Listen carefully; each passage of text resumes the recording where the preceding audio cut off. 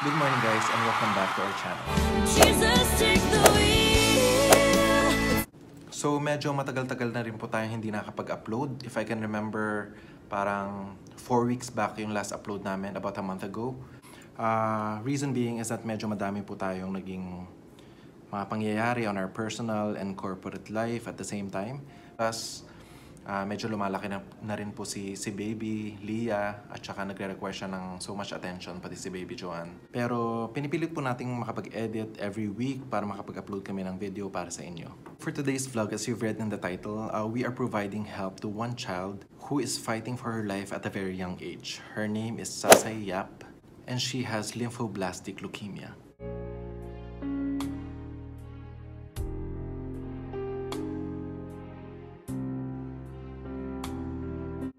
So first and foremost, let's define what is lymphoblastic leukemia, or also known as Child Acute Lymphoblastic Leukemia, or ALL.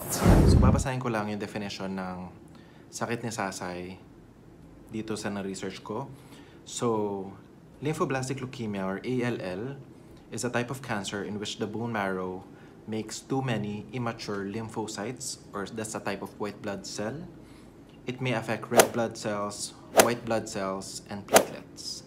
So this condition can be fatal for a child. So pwede po itong ikamatay ni Sasai kapag hindi po naagapan at nagamot yung kanyang condition.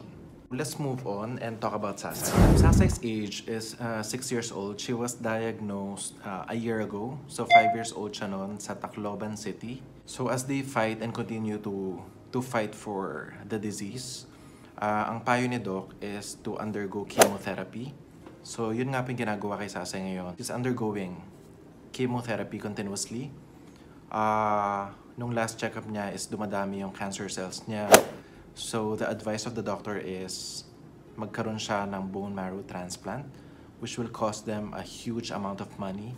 Lumapit pa sa akin yung tatay ni Sasai, si Mr. Salvador Yap, para humingi ng tulong in terms of information dissemination at para ma-publish din po yung condition ni Sasai because they have been doing their part in terms of spreading awareness sa condition ni Sasai through their Facebook page.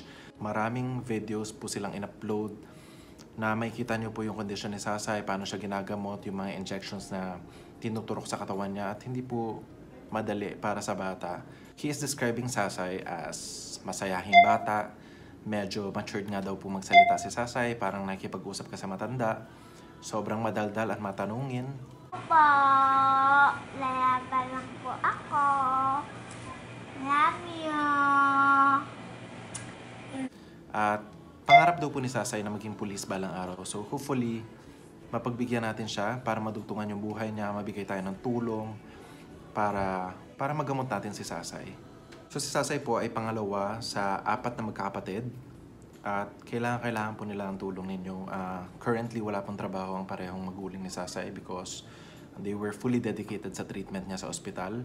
And there were several NGOs na tumutulong sa kanila ngayon. Pero, syempre, hindi pa rin po sapat yung halaga na meron sila ngayon at hand para mapagamot at para magtuloy-tuloy yung medication. I'm creating this video. I'm really hoping that I would be able to touch your lives para matulungan natin si Sasai in terms of her expenses sa medications and sa treatment niya.